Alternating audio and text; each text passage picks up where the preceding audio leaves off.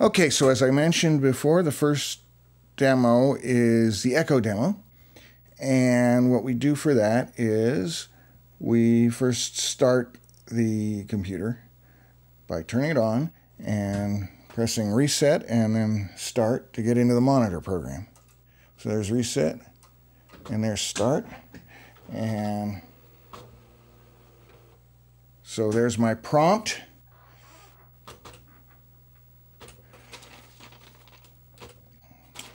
And so now I will proceed to enter this code. And as I said, it can start anywhere. So let's pick a number at random. 17. No. 1, 2, 3, 4. Why not? Okay, that's got something in it, but that is 63610. 63610. Line feed automatically opens the next location. That wants a 777. Line feed 60610. Line feed 63511. Line feed 777. Line feed 61111. Line feed 772. Return. All right, there's my program. So now to run that, I give the starting address 1, 2, 3, 4 and say G4 go. And it doesn't appear to be doing anything, but if I start typing, let's see, what shall I type?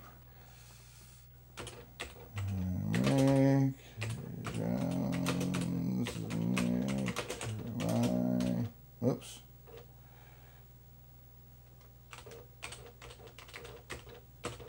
Pudding. Notice I have to press line feed because the carriage return just sends a carriage return character, and so there's no automatic line feed. Okay.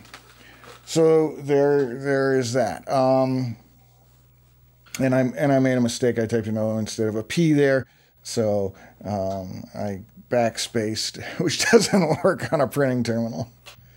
That's supposed to say pudding. Nick Jones nicked my pudding. Okay. And that's it for that demo. That's all there is. But it's nice and short and simple, and lets you see how you can enter code and execute it. Okay. There is a wait. Let's reset again. I said let's reset again. Okay. Go back to the monitor. There is a help command which tells you what you can do, or most of what you can do.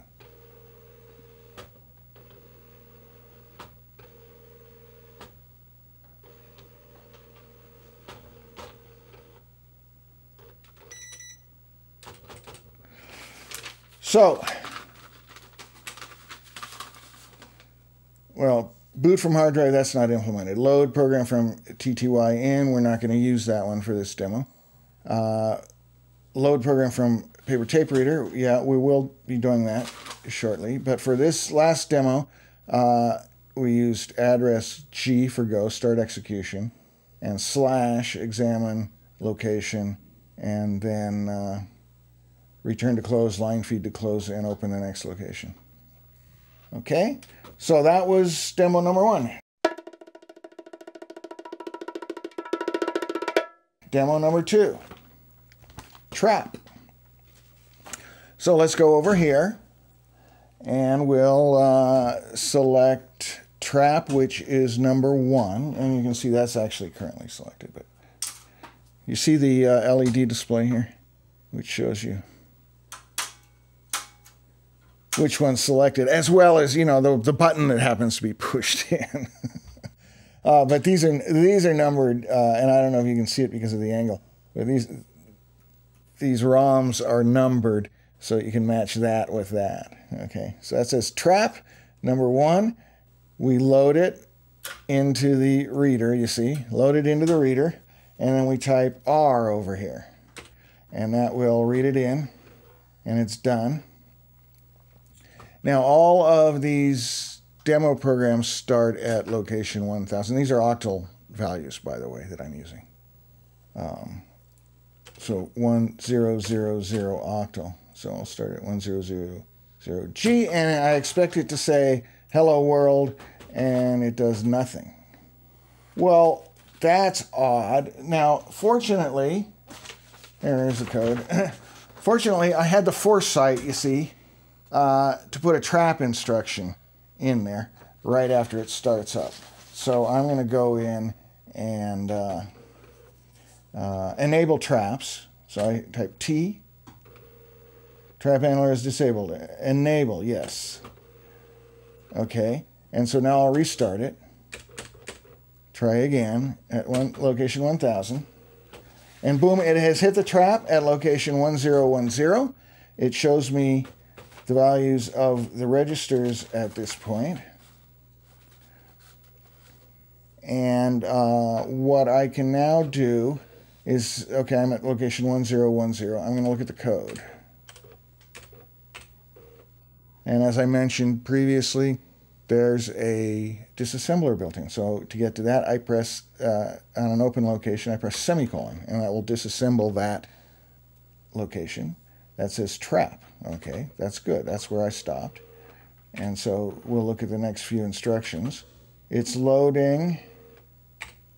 Okay, so AC2 has 1033. It's loading accumulator 0 with the value in that location. Let's see. Loads location 1 with something else. Ends them. Okay. Oh, so that's a mask. Okay, I can see that's going on. Okay. And, okay, so and. Okay, so what this is doing is it's checking for end of string. End of string is indicated by a null character. So this load accumulator 1 with dot plus 17. Dot plus 17 is a byte mask. And then and that with the value that we picked up that was pointed to by accumulator 2, and skip on 0 result. And so that says if it's non-zero, it will return, and if it's 0, then that's backwards. I want to return if it's 0. So that should be SNR, skip non-zero return. I happen to know that that's a 5 in the last digit here. So if I go back to location 1013, and that has 123404, and I make it 123405, okay, and we'll re-examine that. Okay, so you see I went from skip on 0 result to skip on non-zero result. Okay, so I think that that is going to fix it. I'm going to turn traps off, disable it, and we'll go 1000, go. And it says hello world and returns to the monitor. So that's that demo. Now, you might be thinking, well, gee, does that mean that the monitor is a full-blown debugger, you know, at this point? And no, it's not, because you have to put the traps in yourself. Now, you could put a trap, you could overwrite an instruction with a trap. But normally in a debugger, when you set a breakpoint, you set a breakpoint on an instruction, and then when you proceed, that instruction will then get executed. And it doesn't have the ability right now to do that. So it's kind of manual. But it helps. Okay.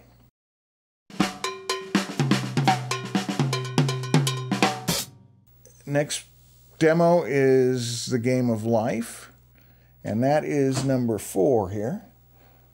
So I'm going to select number 4, and I'm going to read that in. And it's read in. And now I have to readjust the camera. Okay, so from now on, camera 2 will be on the display because everything else uses the graphics display. And you've seen how the paper tape reader emulator works. So you can trust me on that when I select different options. So again, it starts at location 1000. And you see it cleared the screen. And here it says enter starting pattern. 1 COVID, 2, let's get that up to where you can read it. 1 COVID, 2 rat, 3 rabbits, 4 noise. COVID is the one I did last year. Okay. And so that's just the starting pattern, and it will then run the game of life on that. The outline is not included. So the outline will stay as is, but everything within those borders is playing the game of life. And there you see it did a generation. It takes about 20 seconds per generation or so. I have the ability here to press escape to go and select a different starting pattern, but it only checks that at the beginning of a new generation. So, okay, here we are. My favorite is noise,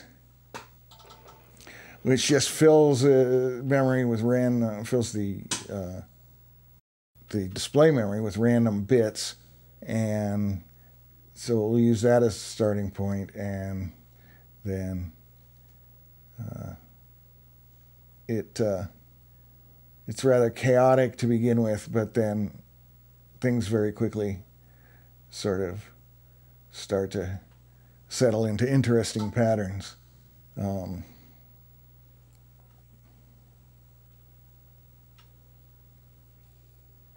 We'll go one more generation here just for fun. Okay. Next.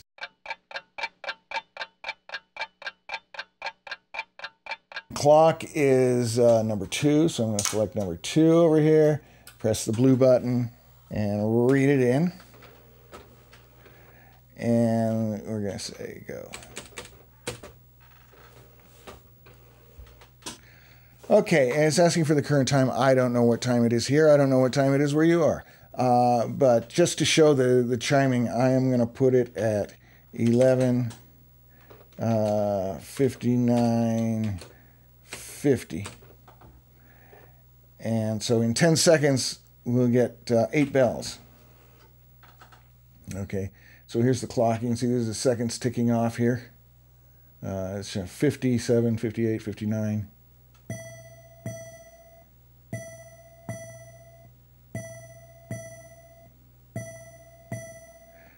Okay, and that's the chimes. That's how it works. It's in pairs. If there's an odd number, then that'll be the last one. It'll be a single one, but pairs with a delay between them, and that just makes it easier to count in your head without thinking about it. So there you go. This, as I said, Star Trek themed. This is, shall we say, reminiscent of the displays in sickbay in the original Star Trek series. Okay, which is why I did it that way. Something else I don't know if you noticed is that while it was chiming, the clock continued to update, and that's because it's interrupt driven and time sliced, and it isn't strictly polling, on the on one thing or the other. There are essentially 2 tasks running here. One is the clock updating the screen, and the other would be the sound program. So the sound task, whatever. So and we'll see an example in the Star Trek game of where that isn't the case. Because again, there's no interrupts, there's no time slicing in the Star Trek game. This is a slow terminal. So terminal output and screen update are two separate tests, but they're done serially. And it's annoying, but it's the way things were kind of back in the day. Or the way things might be, might have been in some instances. Before people figured out how to do real time. Time slicing and preemptive scheduling and all that kind of stuff. Okay, that's your shift clock. We'd have to sit here for half an hour, or I'd have to restart it to show it chiming again. So I could do just to do it.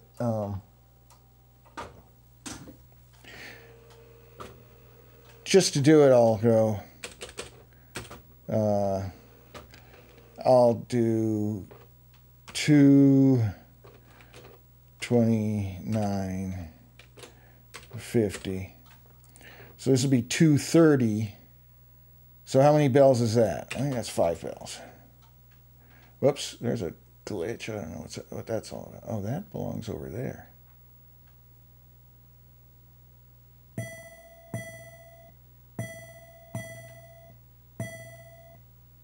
There you go, 5 bells.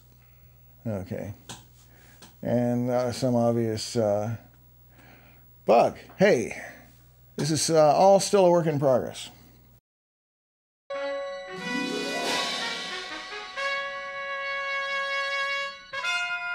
Okay, final demo. Let's go, Star Trek.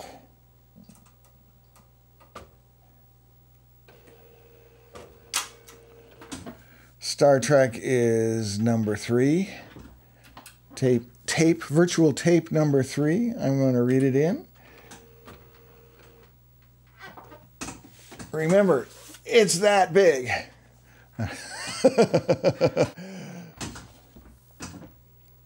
And we'll start it.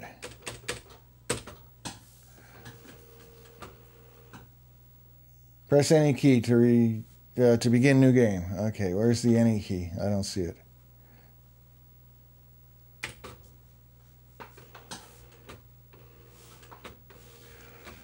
Okay, you can see it's printing, and now it's finally gotten around to doing something on the screen, clearing it at least. And it's printing more, and then the screen. Oh, okay. Press return when ready. Okay, to assume command. Okay, there. And now we'll see the screen. Well, after it finishes printing, we'll see the screen update. See, ideally the screen would be active right now instead of blank as it is. Okay, it's done a short-range scan. It's given me the start of the game. There are 8 Klingons, 5 star bases. The commands are here. Okay, and so here's my screen. This is my short-range scan. This is my cumulative galactic record. This is my system status, health. Everything's healthy at this point. Current star date, condition, green, yellow, red. The quadrant I'm in, the sector within the quadrant. So this is the quadrant. This is the sector within the quadrant. Total energy, shield level, number of photon torpedoes I have.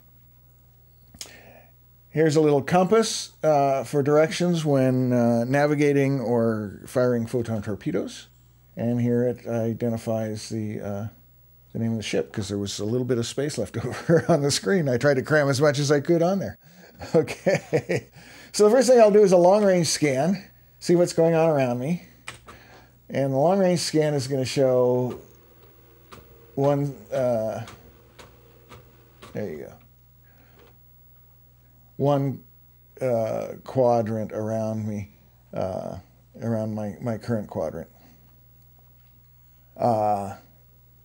Okay, so there's a Klingon there and there's a Klingon there. So let's go We can't go straight down because there's a star in the way. So let's go to this one. First, I'm going to put the shields up. Oh, notice the long-range scan also printed here. And that actually gave me more information than is on here, because that showed me how many stars are in there and if there's a star base as well. So the first digit is the number of Klingons, the second digit is the number of star bases, and the third digit is the number of stars. So the one we're going to, which as you see, it will be in direction 6 from where we are, has 1 Klingon and 7 stars. Let's find out. Navigate. Course. 6. Now this will take integers or 1 decimal point. So I could do 6.2, 6.3, but I don't need to for this. So 6. So the arithmetic in this program, the original BASIC code, of course, BASIC has floating point, and so it used floating point. This doesn't have floating point, and I didn't want to implement it for this demo, so I implemented fixed point arithmetic to 1 decimal place. Okay, so you can see, there I am, there's a Klingon, okay, and that doesn't, I know that looks more like a Romulan, you know, warbird than a Klingon warship, but Klingon ships probably from the top look a lot like the Enterprise. That's what we get. Okay, I'm going to do a long-range scan. Long-range scan is free. He won't shoot at me if I do a long-range scan, but I just want to see what else is around us here. In case I have to run away, you know. Okay, there's nothing. No starbase, nothing. Okay, I think I can get him with a photon torpedo. So I can use the computer for that to compute the direction. Because see, that's direction 5 and that's direction 6, so it's somewhere in between. But COM 2, I believe, will show me direction. There we go. 5.5. Okay, and the distance is 2.2. Well, I don't care really about the distance. And at this point, if there's multiple Klingons, I care about the distance because I probably want to shoot at the closest one first. So I'm going to fire a torpedo. Direction, torpedo course 5.5.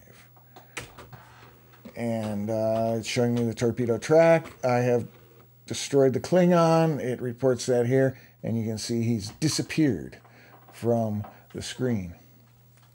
So now we would move over to this guy, so because there's nothing blocking us. So we'll go nav. Course 1, warp 1. The warp factor is just the number of quadrants you traverse.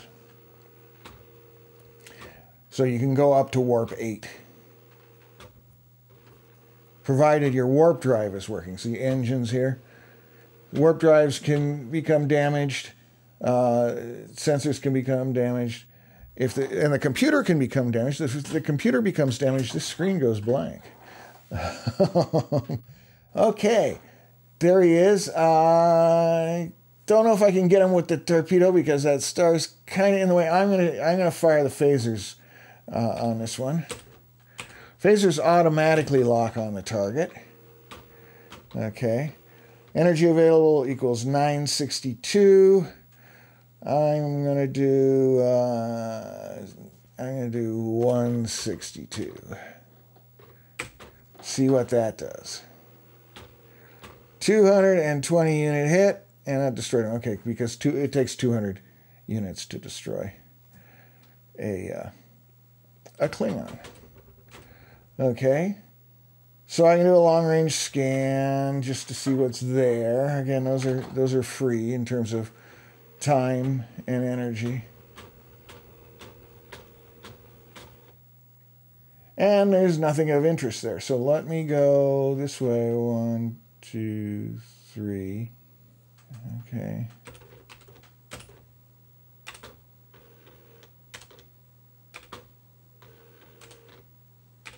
Warp 3 should put me here.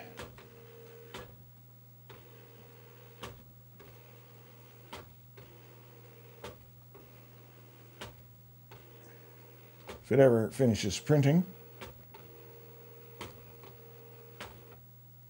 Okay, yeah, I'm there. So now I can do a long range scan and it'll pick up all of the things around me here.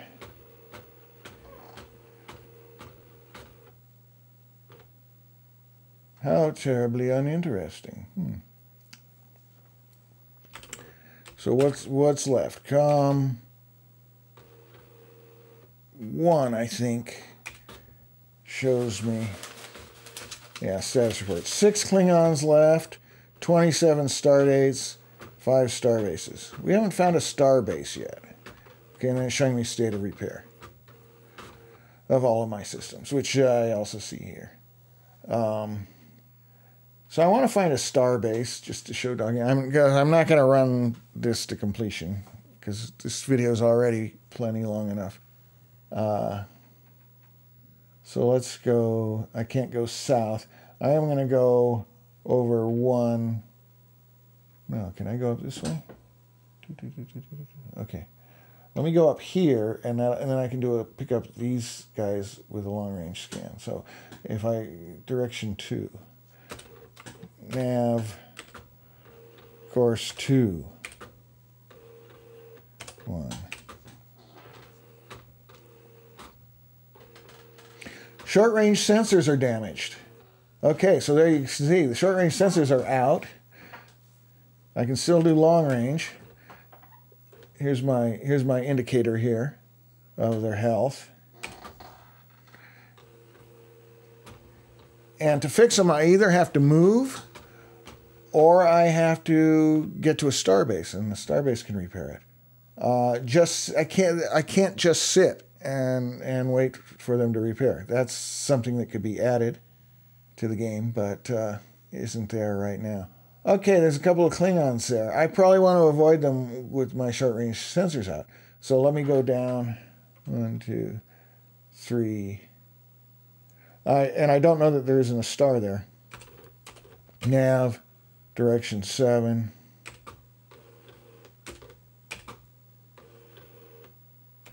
3.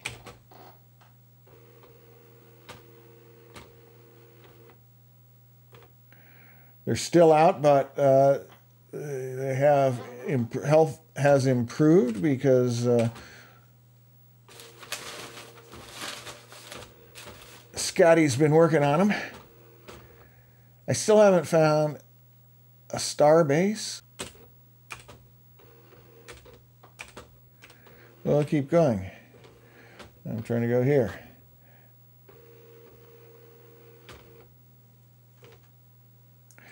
Okay. So now my warp engines are damaged. I also ran into a star. Some slight repair on the short range, but I still don't have a short range scan. I know there's a star directly below me, but my warp engines are damaged, and that means I can only go on impulse power. So I'm going to go, let's see, go direction 5, and I can only go warp point 3. But this may be enough to get my short-range scanners back. Nope. Oh, I'm sorry. Maximum speed is warp 2. Nav 5.2. Whoops. All right. Lieutenant Sulu reports incorrect course data, sir. It wanted, yeah, okay. It wanted the course and warp factor. It didn't go back to the command prompt. So I'm going to go back to the command. It's now back at the command prompt. 5.2, okay? Watch this now. Yay, my short-range sensors are back. There's a lot of stars there. My warp engines are still damaged. I can go into the next, I can go into this guy with a 0.2. Nav 5.2. Engines continue to be worked on.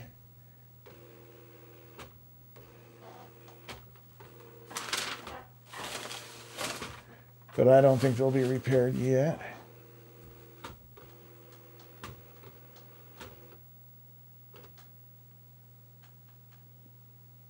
Oh, it's a long way across. Yeah, so I went. Oh, 0.2. Oh no, I entered the. Okay, I entered it. Yeah, I need a long range scan.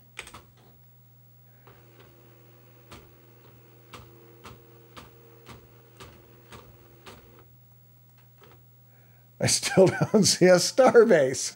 What is going on? Yeah, it said there were 5 starbases. You'd think I'd have seen one by now. I'm going to go 7. I'm going to limp along. I'm determined to find a starbase, just so you can see what starbases look like. Okay, warp engines are now repaired. Yay. Nav 7 warp 2. Okay.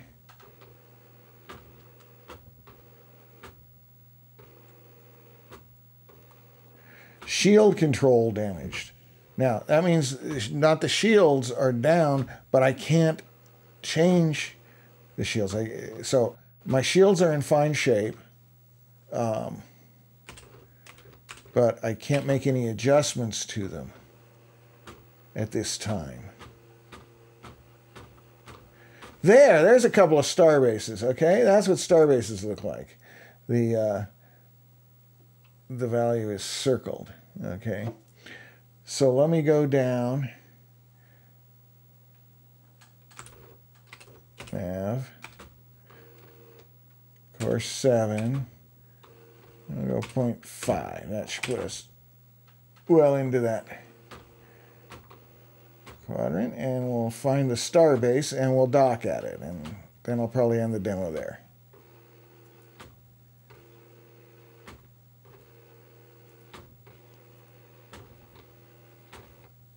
Okay, so there's the starbase there. You can see this is what it looks like here on the printed screen.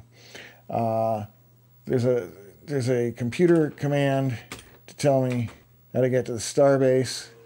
That's COM3, I think. From Enterprise to Starbase, direction 6.5, distance 4.4. That's 4.4 sectors. You got to be careful, not quadrants. So I will go now. And by the way, there's 8. 1, 2, 3, 4, 5, 6, 7, 8. Sectors in a quadrant, not 10. Okay. Now, direction 6.5.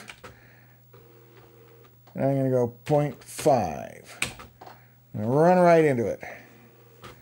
Shield control damaged. Oh, it got even worse. Okay, engine shut down due to bad navigation. Shields dropped for docking purposes. So I made it to the starbase. I'm docked.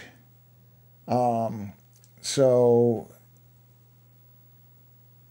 at this point, I can do a damage report.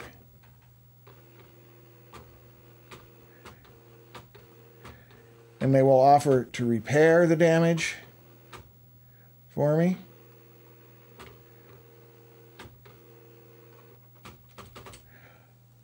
.6 star dates through, yes. So watch this now.